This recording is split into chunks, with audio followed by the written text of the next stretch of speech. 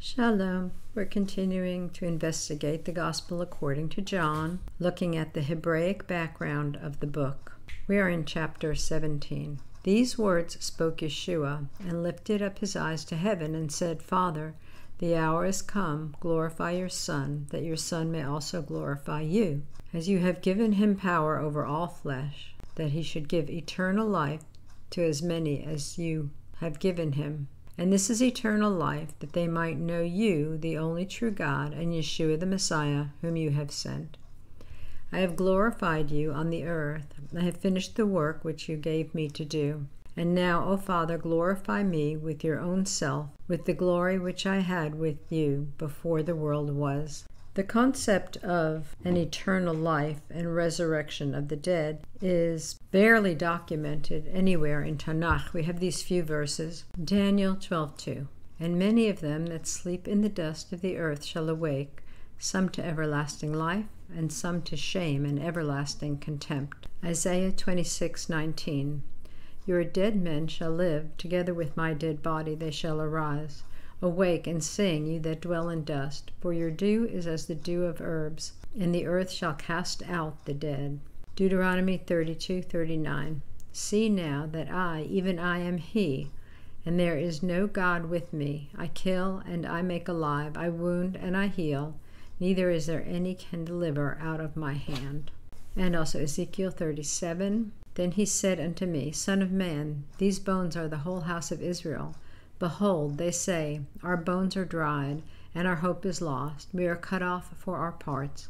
Therefore prophesy, and say unto them, Thus says the Lord Jehovah, Behold, O my people, I will open your graves, and cause you to come up out of your graves, and bring you into the land of Israel. And you shall know that I am Jehovah, when I have opened your graves, O my people, and brought you up out of your graves. The fulfillment of this is very often taken as the result of the Holocaust.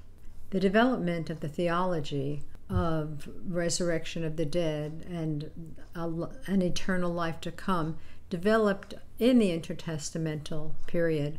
There is some writing in the Talmud about it. All of the Jewish people, even sinners and those who are liable to be executed with a court-imposed death penalty, have a share in the world to come, as it is stated, And your people also shall be righteous. They shall inherit the land forever, the branch of my planting, the work of my hands, for my name to be glorified, which is in Isaiah 60, verse 21. And these are the exceptions, the people who have no share in the world to come, even when they have fulfilled many mitzvot, many commandments. One who says there is no resurrection of the dead derived from the Torah, which we have just seen that there is. And one who says the Torah did not originate from heaven. And an epikoros, this is the word that is used to describe secular people. It is where our word Epicurean comes from, who treats Torah scholars and the Torah that they teach with contempt. Rabbi Akiva says, also included in the exceptions are one who reads external literature, non-biblical literature. What is considered external literature is what is not Torah and not rabbinic writings. Anything outside of that is considered external literature. And one who whispers invocations over a wound and says in an invocation for healing, Every illness that I placed upon Egypt, I will not place upon you, for I am Jehovah, your healer. So a person that uses that as a charm, as a magic incantation, this person will also be excluded from the world to come.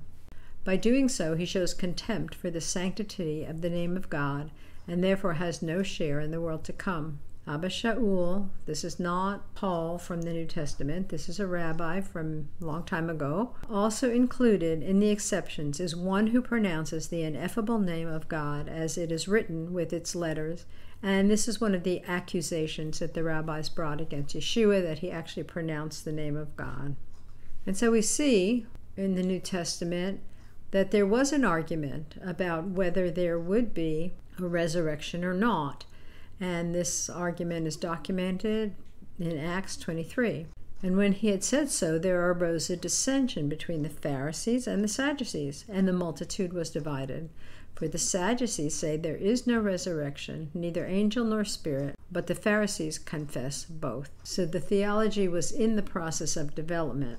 Continuing in John 17, verse 6. I have manifested your name unto the men which you gave me out of the world. Yours they were, and you gave them to me, and they have kept your word. Now they have known that all things whatsoever you have given me are of you. For I have given unto them the word which you gave me, and they have received them, and have known surely that I came out from you, and they have believed that you did send me. I pray for them. I pray not for the world, but for them which you have given me, for they are yours. And all mine are yours, and yours are mine, and I am glorified in them. And now I am no more in the world, but these are in the world, and I come to you. Holy Father, keep through your own name those whom you have given me, that they may be one, as we are one. While I was with them in the world, I kept them in your name. Those that you have given me I have kept, and none of them is lost, but the son of perdition, that the scripture might be fulfilled. And now come I to you, and these things I speak in the world, that they may have my joy fulfilled in themselves. I have given them your word, and the world has hated them, because they are not of the world, even as I am not of the world. I do not pray that you should take them out of the world, but that you should keep them from the evil. They are not of the world, even as I am not of the world. Sanctify them through your truth. Your word is truth. I mentioned this earlier. Where is the scripture that was fulfilled by Judas betraying Yeshua?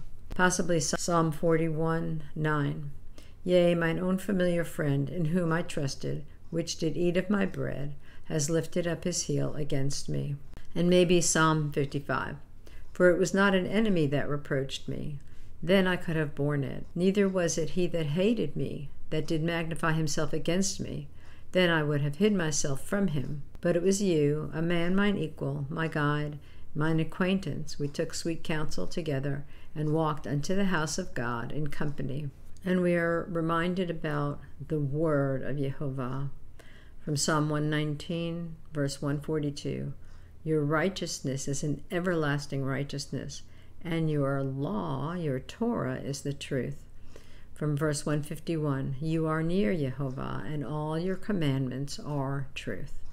Continuing in verse 18, as you have sent me into the world, even so have I also sent them into the world. And for their sakes I sanctify myself, that they also might be sanctified through the truth.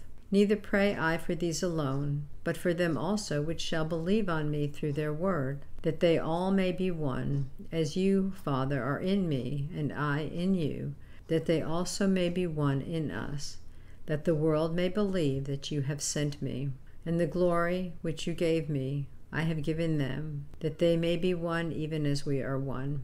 I in them, and you in me, that they may be made perfect in one, and that the world may know that you have sent me, and has loved me as you have loved me. Father, I will that they also, whom you have given me, be with me where I am, that they may behold my glory, which you have given me, for you loved me before the foundation of the world.